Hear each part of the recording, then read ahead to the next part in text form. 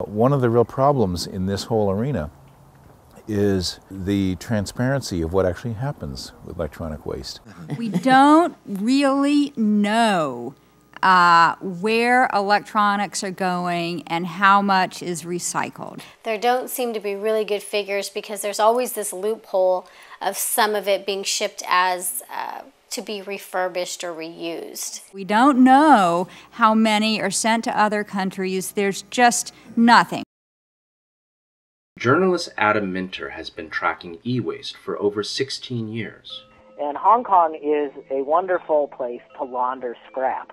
If you send something to Hong Kong and you have an agent there, that agent can then receive your container and change the manifest so that it originates no longer from the U.S. or Mexico or wherever. It now originates from Hong Kong. Because of that, nobody knows where stuff going in or out of Hong Kong is going.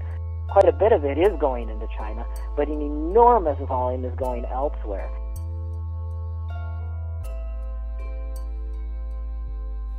No matter where the scrap ends up, toxins from the e-scrap can take years to clean up.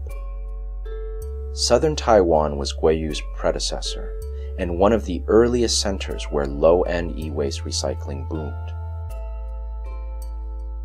20 years later, Taiwan is still trying to rid toxins from lakes and streams.